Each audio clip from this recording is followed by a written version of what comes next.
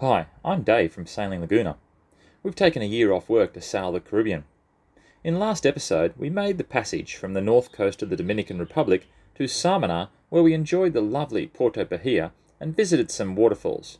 We then headed down the southeast coast to Punta Cana, where we staged, waiting for a crossing to Puerto Rico. They're setting up for a wedding. Drinks and some fries for the boys. For those Australians watching, Puerto Rico is one of the larger islands in the northern Caribbean. Now, let's get straight to it. The number 2 adventure activity of the Caribbean is located in Las Pailas in the northeastern end of Puerto Rico. Look for the green fence where you'll pay $5 to park in some bloke's backyard and walk down to the slides. Obviously, it's uneven, rocky terrain, but there are 2 slides here to look for. We'll get to the upper one shortly, but if you walk down the river a little, you'll find the perfect slide to familiarise yourself with sliding down a natural rock-hard surface and into a pool of water. The kids and I, of course, had several goes, and you could see the smiles on the kids' faces getting bigger and bigger with every ride we took. We, of course, began to become adventurous, doing some group slides, and it was really enjoyable sliding, jumping, and generally playing in the cool mountain water.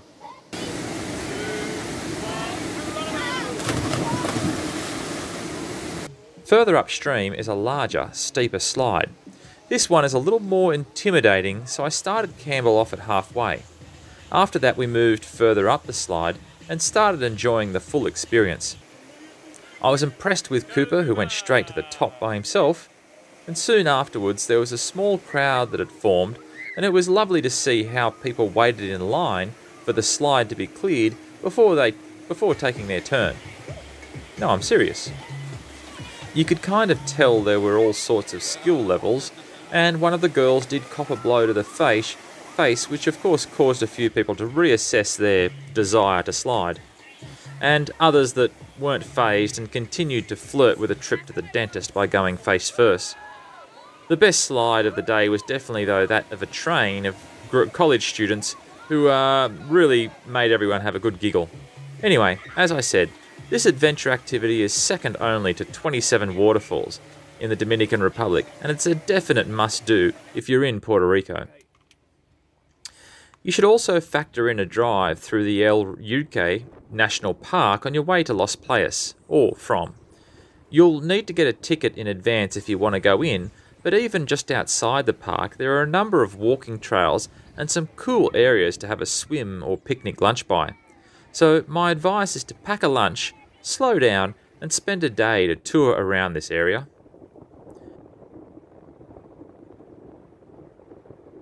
Your day tour of El Yunque will probably coincide with a night or two in Old San Juan. From a historical point of view, San Juan was the first well-protected port which was supported by good agricultural lands so that captains could restock their vessel after arriving, or if they're about to return, across the Atlantic to Europe. It served as a collection point for many of the riches that were being pulled out of Central America and the Caribbean since the 1500s, and as such the fortifications of Old San Juan were quite significant, with entry to the city only permitted through openings such as the Old San Juan Gate. Do you boys have permission to enter the city of Old San Juan? Yes. Inside, we walked along the cobblestone streets that were constructed using the ballast from the ships. We were warmed by the various pastel colours of the houses and the history of the city, which played such a huge role in the development of the New World. Well, at least I appreciated all this. I don't know what boys actually got from it. Rodeo is the fastest car. No, it isn't. There are 2 actual forts in San Juan. El Morro is probably the most prominent, being positioned right on the point to guard the entrance to the harbour. With the Spanish or Portuguese beginning construction in the mid-1500s, it's undergone a number of attacks from pirates and other countries.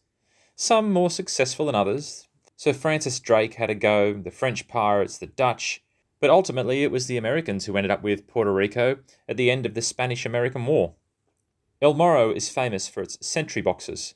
Could you imagine being stationed in this little box for 12 hours a day without your phone, no book, no newspaper? No wonder some soldiers jumped to their death. As you can see, we hired the audio tour for our visit. I used one of these in Pearl Harbor a number of years ago and it was really good. However, the El Morro audio tour must have been put together by a 12-year-old. It was rubbish. Do you know how annoying it is to have site 113 next to 106, as well as interesting features that simply weren't mentioned? I dropped Campbell back off at the hotel and picked up Cooper for the tour of San Cristobal. This fort is positioned at the other end of Old San Juan. You may recall the entrance here from the Pirates of the Caribbean.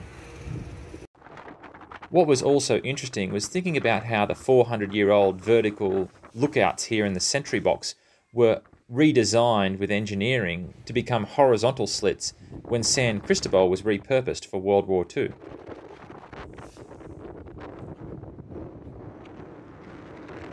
Now, at this stage, you're probably asking yourself if this is a sailing channel. Okay, so let's get back to that. We had to wait to be checked out of the Dominican Republic, so we couldn't leave until around 8 AM, which was coincidentally around the time that the fishing competition started. None of this 6 knot stuff. We need to be going at 26 knots. Well, here we are out in the Mona Passage. Pretty benign little day, really. So, fortunately, in today's world, we have things like predict wind, where we knew we were going to start the passage with a little bit of wind on the nose. But now, as predicted, the winds have died off. There's still obviously a fair bit of lumpiness around, as you can see, which isn't great for those people that suffer from seasickness, but it's a relatively easy motor across the Mona Passage. Nonetheless, the Mona Passage is still a waterway that you need to be careful of, because it goes from like 4,000 metres deep up to 500 metres deep in the channel, and then all the way up to like I think maybe 70 metres deep. There are some spots that can have some rather turbulent sea conditions. So many boats have run into trouble here. Another reason why it can be a bit of a treacherous waterway is that you have waters or currents that are running in and out of the Caribbean Sea. So yeah, you've got to look out for the wind, the elevations in the seafloor, and then also the ocean currents that are running backwards and forwards. There were a few squalls around in the afternoon, but they seemed to be mainly isolated rain with a little wind, and as predicted, we pulled into Puerto Rico at around 9 PM that night. Well, Puerto Real, actually. Yay, we're in Puerto Rico. All right. So we've checked in now. Now, we didn't have cell phone coverage. We don't have SIM cards here for the US. So we actually had to come in. I entered the data onto a screen that's upstairs here at the office, but because I still didn't have a cell phone, that didn't work. So Diana, I think it is, in the office was super nice. She actually spent about half an hour on the phone today transferring the details to the Customs Border Protection officers, and they're coming out at 4 PM this afternoon to meet me in person or whatever. Bit weird because Mike and Dee, they're from Canada, so they're also not US citizens, but they've gone already.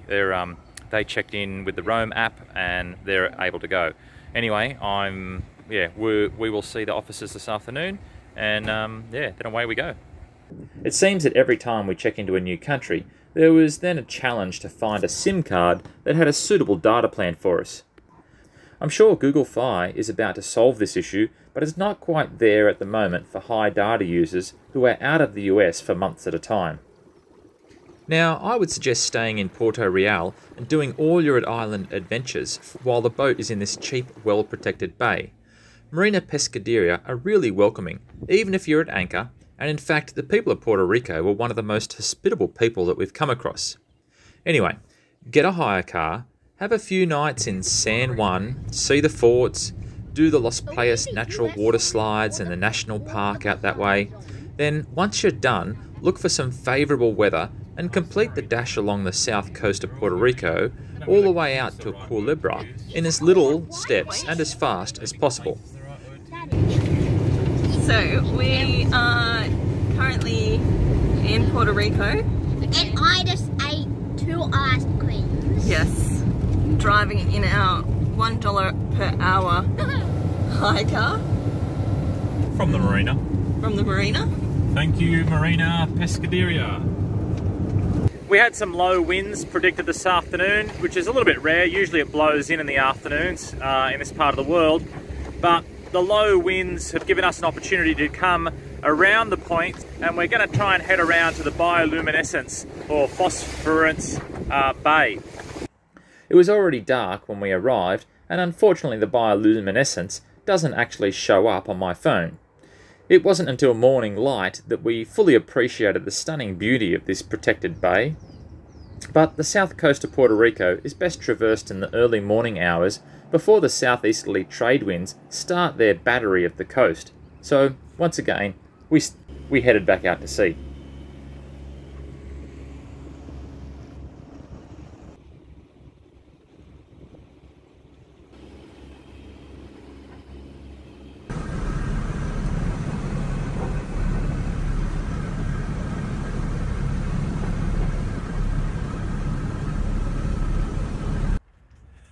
Well, we've just spent the day here at a place called Cayos de Cana Gorda, I believe it is. Sorry if I've butchered that in Spanish. It's part of a national park, so it's a bit of a well-known little spot. It's basically all the on-land stuff is it's a bit damaged at the moment. Looks like it's probably been hit by a hurricane at some stage, but it actually has a couple of channels through the middle of it, and you can go and you can go and snorkel these channels, and it makes for quite an interesting little experience. Again, it's best to do it at slack tide, but if you don't do it at slack tide, it's actually, the tide was coming in today, what we actually did was there is a little sneaky trail up on the, I guess, more eastern island, and you could walk up the trail, jump in on the ocean side of the island, and then the current brings you back through the middle of the island, as I said. So it provided for, something interesting, some interesting things for the boys and I to have a go at this afternoon. Our next stop was at the yacht club at Ponce. Now, this is more of a member type club. They have some nice facilities, but technically as a guest in the marina, you're not actually allowed to use them. However, being midweek, no one seemed to mind when I was the only one in the pool. Ponce is a nice little stop to quickly go into town and have a look around at the old buildings, which I didn't quite get the point of as to why it was painted like that. There was the water fountain in the town centre, although our main goal for our trip to Ponce was actually to get our COVID vaccine. Now, here's something amazing.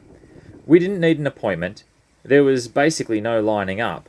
It was fast, professional, clean, but even so more amazing was that as short-term tourists, we received our shots months before our countrymen in Australia started to get theirs. So, go Team Puerto Rico. Well, bye-bye Ponce. Thank you very much. We pulled into Ponce just for one day. As usual, sailing the south coast of Puerto Rico. It's 4 AM, we're out nice and early. There's an offshore breeze blowing. A few hours here and we should be down at Salinas. It's a nice enough place with a bunch of places to have a drink by the water, but the most interesting feature we discovered was a bakery, convenience store, which also was a casino. You might just be able to make out the poker machines in the background. That was a bit weird. Alright, well here we are with engine maintenance, I guess you'd say. So the old Honda 20 horsepower. While we were in Ponce, I had a guy come and do the impeller because I've never done one of those before. He also topped up the gearbox oil, but I've now found that we have one of these to do the gearbox oil with, so we'll be able to do that ourselves next time. We've also, of course, done the engine oil there and a new engine oil filter. We've done a fuel filter, but we had the wrong size spark plugs, so we haven't done that. And we also haven't done the thermostat, which we should order and replace that as well. But there's a birthday for the Honda. Yay! The next morning we continued our trip along the south coast. We found a nice enough little town, but weirdly enough it didn't seem to have a convenience store, so we kept on moving the next morning.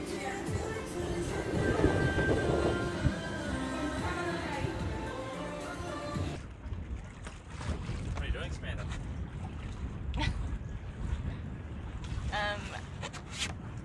Just fixing a couple of weak points in the net. We'll probably have to replace them at some point, but Yeah, seeing how I go with starting off with a double constrictor knot, and then I have done a whipping knot. This brings us back to the point about Puerto Real being a good spot to base yourself for your adventures in Puerto Rico. There aren't any good anchorages in the southeast end of Puerto Rico, and the marinas on the whole eastern end of the island are some of the most expensive marinas we've encountered, sort of like 160 US per night. And that's if you can get them to get back to you about whether they have any availability, which, as you could probably tell, was difficult to do. It's lucky that Puerto Ricans are some of the nicest people we have met, as several reached out to us online, and we ended up with a free berth while we were there on the east coast. This is also a good time to bring up the seaweed sargassum. It's becoming a real problem. It's actually so common in the water that we stopped trawling for fish because the lures were getting clogged too frequently. Every eastern coastline that we came across had a stench of decaying seaweed.